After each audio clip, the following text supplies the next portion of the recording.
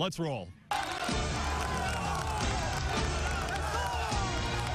Emotions running high during pregame, you know. It's time for the playoffs. Morrilton battling Parkview in the first round of the 5A bracket. After a couple big Gary Allman III runs, Parkview going for it on 4th and goal from the 1, just inches from the goal line. And it's Landon Rogers with the keeper, able to power his way into the end zone for a Patriots touchdown. They take a 6-0 lead. Morrilton looking to answer on their drive, led by one of the best quarterbacks in the entire state, into Colby Criswell. And the QB would help the Devil Dogs get their first points of the night. Criswell fires a bullet to Terry Franklin for the touchdown. Morrilton goes up 7-6 after the PAT. The Devil Dogs and this Devil Dog definitely excited about that touchdown. That is adorable, by the way. Parkview driving down the field, and it's Thomas McCauley. He gets into the maroon turf for another Parkview touchdown. They now go up 13-7.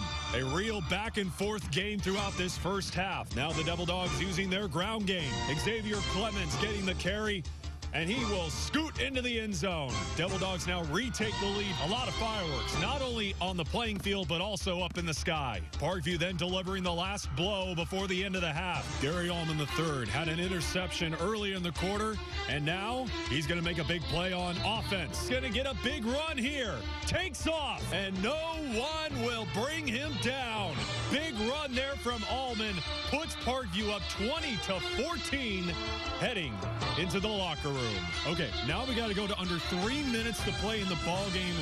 This thing just got insane. Let's start with Morrilton up 21-20. Xavier Clemens again gets the carry, and he is taken off, tearing up the turf, takes it in for 6. And Morrilton would make it a 28-20 ball game. But then Parkview driving right down the field. And it is Aaron Outley coming down with a big touchdown catch for the Patriots. That cuts it to a 28-26 ball game. So obviously now Parkview has to go for 2. And it was a great drawn-up play. It even had me fooled. Couldn't find the ball. Finally, it's thrown to the QB, Landon Rogers. And it is incomplete. Parkview can't get the 2 to tie the game. So now, obviously, they got an onside kick to try to get the ball back with under 30 seconds to go. And take a look at this. The Patriots get the ball. So now they'll have another chance to try to drive down the field. They can win it with a field goal.